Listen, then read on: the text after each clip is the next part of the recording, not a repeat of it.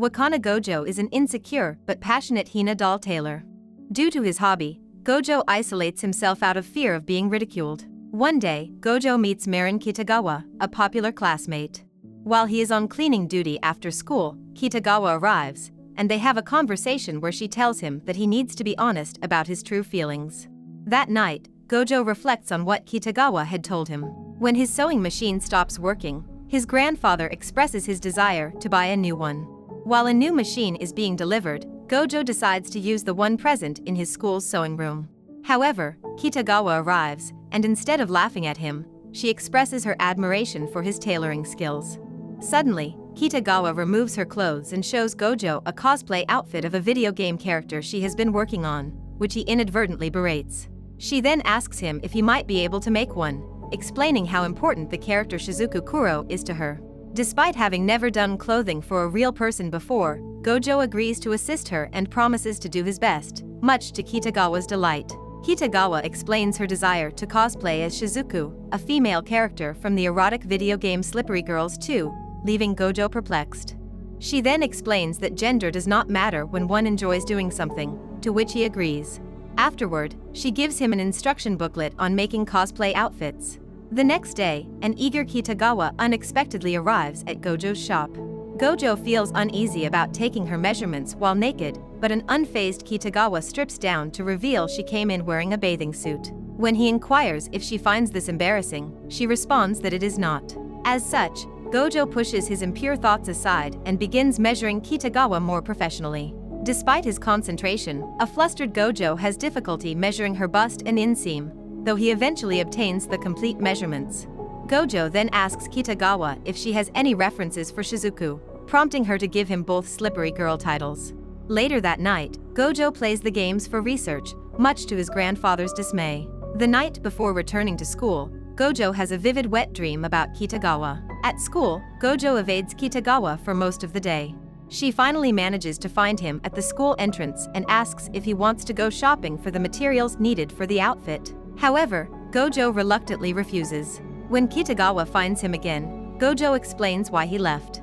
Seeing his low self-esteem, she assures him that they are friends. They then head to multiple shops. Later that night, they head to a ramen shop, where they embarrass and worry the other customers when they discuss the Slippery Girls games. Walking back, Gojo tells Kitagawa that because of his line of work, he can only call things beautiful or pretty when he truly means it. Before they part ways, Kitagawa mentions an upcoming cosplay event will happen in 2 weeks. Seeing what little time he has, Gojo becomes worried.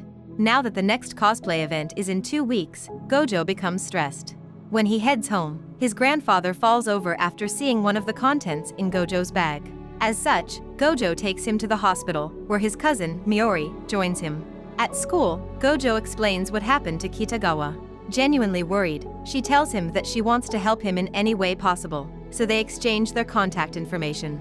Thanks to all the tasks he had to do, an exhausted Gojo becomes distraught until he remembers a conversation he had with his grandfather, which reinvigorates him. The next day, Gojo tells Kitagawa he finished the outfit, much to her surprise. When she admits she did not clearly convey the situation to him, Gojo is relieved to know that he still has time to complete the outfit. However, Kitagawa breaks down crying and apologizes profusely. Gojo manages to calm her down by telling her that it will be worth it if she is happy with the outfit. When Kitagawa puts it on, she is immensely pleased with the results. Kitagawa excitedly asks Gojo to take some pictures of her. When he does, he asks her to pose more as Shizuku would. Once she is happy with the results, Kitagawa uploads the pictures on social media. She then tells Gojo that they shall attend a cosplay event the following day. Kitagawa is incredibly excited when they arrive there, while Gojo is more restrained. Later, several attendees approach Kitagawa to take her picture. While he watches Kitagawa have fun, Gojo begins to wonder if this will be the last time they hang out together since he fulfilled his promise. When they reunite, she explains that her dress is becoming uncomfortable due to the intense heat, so they head inside to cool off and alleviate her stress. Feeling better, Kitagawa tells Gojo that they shall return to the plaza one last time before leaving. She meets with a lady who had asked her for a picture earlier. When they head home, Kitagawa asks Gojo what cosplay they should work on next, much to his relief. A drowsy Gojo then tells her she looks beautiful. Kitagawa is stunned as she remembers what Gojo previously said concerning this issue. Gojo's grandfather returns home, and he is shocked when he sees Gojo and Kitagawa hanging out together. Once they clear up the situation, Kitagawa realizes she has fallen in love with Gojo. Kitagawa reveals her family situation and questionable eating habits as they eat dinner. The next day, a young girl arrives at the shop during a downpour, and Gojo's grandfather invites her inside. Following an embarrassing first meeting and misunderstanding between them, Sejuna Inui eventually tells Gojo that she wants to commission a cosplay outfit, revealing that she is Juju, the cosplayer Kitagawa previously mentioned.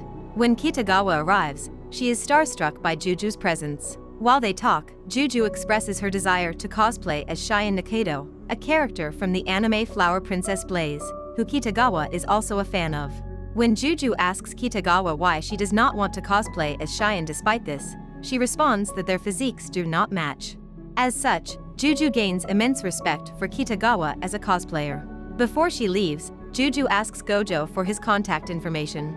She then realizes that Gojo and Kitagawa are not dating. Juju declines Kitagawa's proposal to do a group cosplay until Kitagawa and Gojo offer to split the studio fees. Gojo then decides to watch Flower Princess Blaze for research. Later that night, his grandfather praises his improvement and encourages him to practice his tailoring and makeup skills with Kitagawa. The next day, Gojo arrives at Kitagawa's apartment, only to find her disheveled. When she finally lets him in, she tells him they should watch the series together. As they do so, Kitagawa realizes she is having a home date with Gojo. Just then, her stomach grumbles, and he offers to buy something. However, Kitagawa insists on cooking a homemade meal. Despite not going as planned, Kitagawa is delighted when Gojo legitimately enjoys her omuris. Back home, Gojo calls Juju and sends her his detailed sketches. Juju is shocked to learn that Kitagawa's outfit was his first cosplay project. Before they hang up, she explains that her younger sister takes her pictures and agrees to meet at a restaurant. However, when Gojo and Kitagawa meet the shy and reserved Shinju Inui, they are blown away by her large size and voluptuous curves. Shinju shows Kitagawa the camera she uses to take Juju's pictures and begins explaining the different filters and settings. The group then visits the studio, located at an abandoned hospital. Inside, Shinju shows the benefits of backlit pictures to Kitagawa. Meanwhile, Gojo finds a scared Juju and they talk about their respective dreams. When she reveals why she chose him to make her cosplay outfit, Gojo recalls another conversation he had with his grandfather. As such, he joyously grabs Juju's hand, which causes her to pass out. After they finish their finals at school, Kitagawa invites Gojo to the beach. When they arrive there, a large sea hawk steals Kitagawa's burger. As they share the remaining burger, Kitagawa decides to enter the ocean. Once he joins her, Gojo reveals that he never got to visit many places during his childhood due to his hobby. Stunned, Kitagawa tells him that she will take him to many places during their summer vacation. Realizing what she just said, Kitagawa excuses herself. While she is alone, she swoons about the situation before taking a picture of Gojo. Gojo and Kitagawa arrive from the store with the materials for the black lobelia outfit. Kitagawa then shows Gojo a swimsuit under her clothes and asks him if he thinks it is proper for the cosplay. An embarrassed Gojo eventually tells her that it is fine. Afterward, he is happy that Kitagawa can finally experience the joy of being helpful. Sometime later, Gojo presents Juju and Kitagawa with their completed outfits before he does Kitagawa's makeup with Juju's guidance. The girls head to the hospital, waiting for Gojo and Shinju. When they finally arrive, Shinju stuns the girls with a male cosplay outfit. In a flashback to the day they first visited the hospital, after Juju and Kitagawa went home, Shinju confirmed Gojo's suspicion that she actually wanted to cosplay as well. When he agreed to help her, she revealed she wanted to cosplay as Soma, a male character from Flower Princess Blaze. Once Gojo took Shinju to his shop, they learned about an item to deal with her chest called a beholder. They later had a conversation while working on Shinju's wig and makeup. Back in the present, everyone takes a group picture. In the hospital, Kitagawa and the Inui sisters have their photo shoot.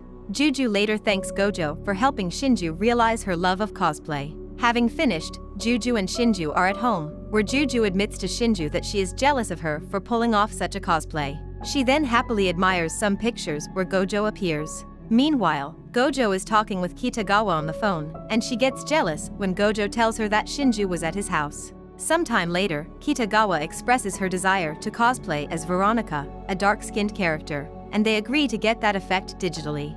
However, Kitagawa appears at his house the next day with her skin completely darkened with foundation to match Veronica's skin color. After she bathes, she embarrasses him when she exposes herself to show him how to accomplish the outfit. Wanting to buy clothes for him, Kitagawa takes Gojo to the clothing store.